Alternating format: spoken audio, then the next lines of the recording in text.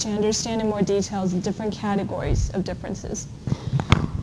Right, so static budget, we want to compare these two. Static budget basically is what we learned in the previous chapter, master budget.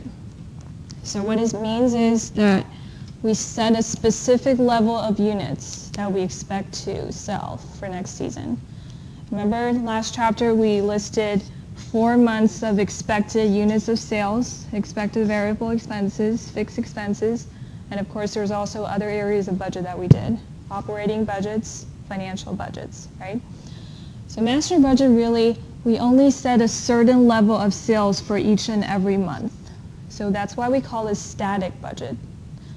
As opposed to that, flexible budget, we will be listing a table expecting that perhaps we're not only having, let's say this part we expect to have 8,000 units sold. Flexible budget, we do it usually before the actual outputs is reached.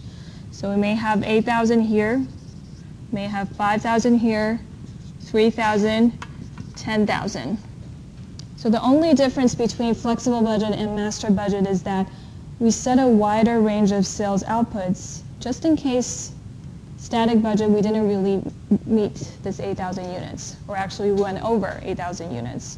So we want to know, in case only if there are sales volume differences, what will be the operating income for each and every level of sales.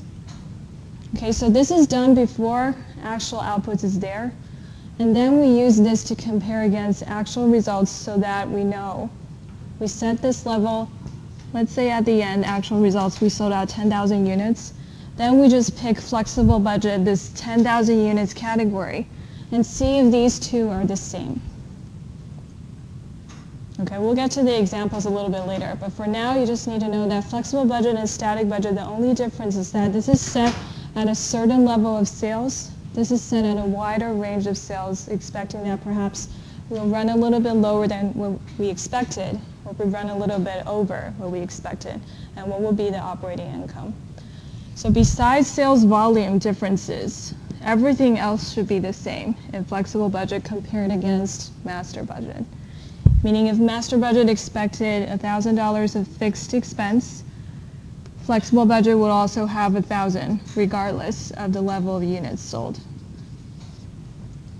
If master budget expects variable expenses to be $8 per unit of sales, flexible budget also expected to be 8,000. We're just timing different volumes of sales.